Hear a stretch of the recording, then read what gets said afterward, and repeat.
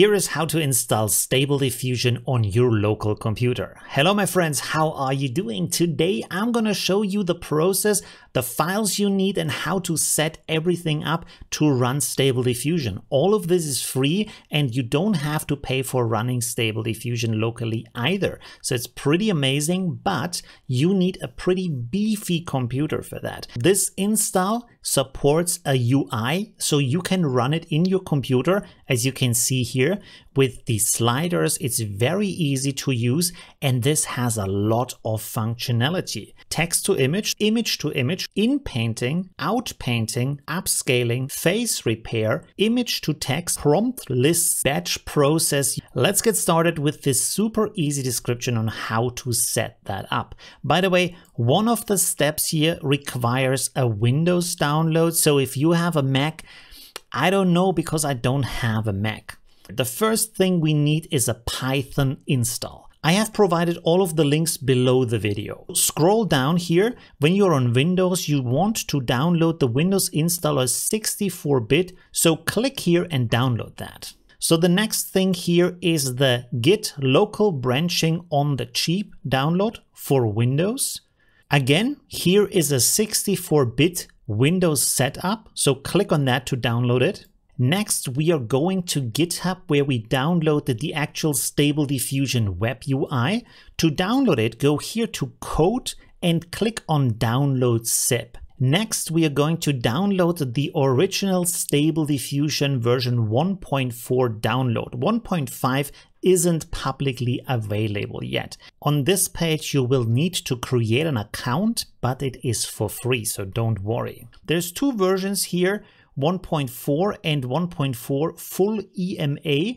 So you want to have the second one because it is more complete, but it is also pretty big. It has about 7.2 gigabytes, so that might take a while for you to download.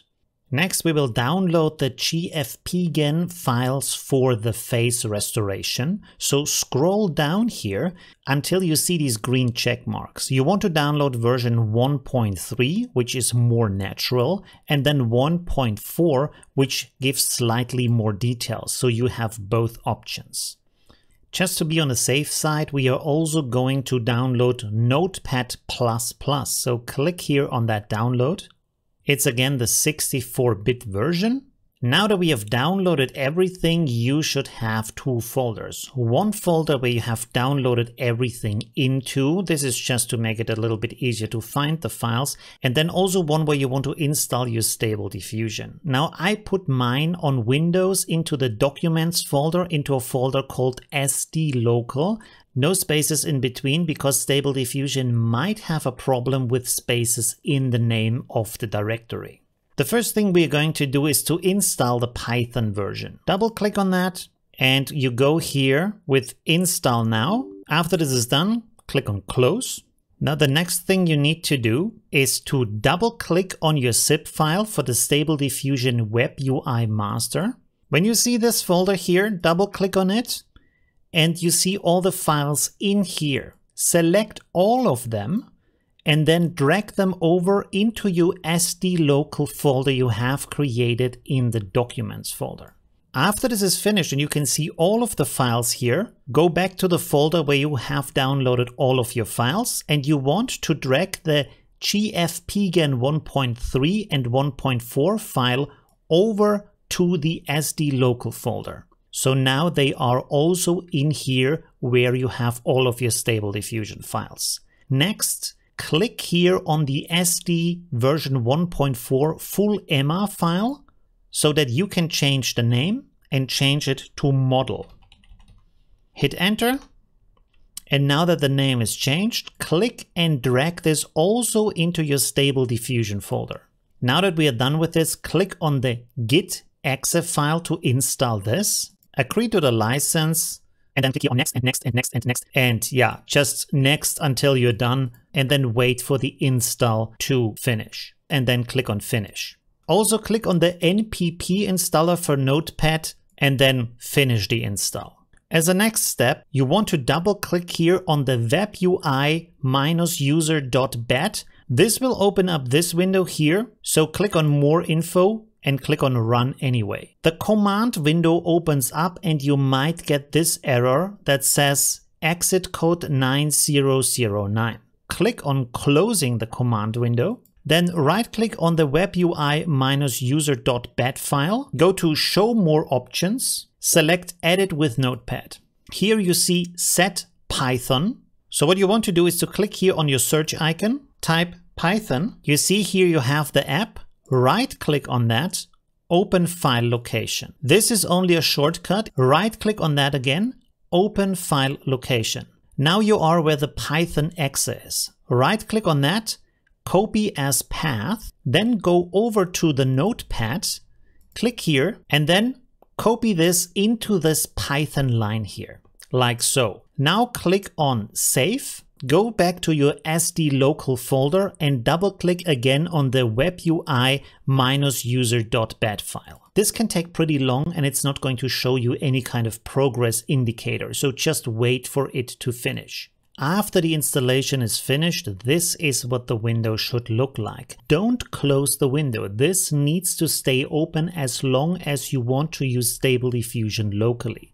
The most important part in here is the local URL. You can actually click in here and select that part, Ctrl+C to copy, go into your browser and then paste this in here and go to that page. And you can see that now we have Stable Diffusion locally running. Again, you need to leave this open so that Stable Diffusion can run.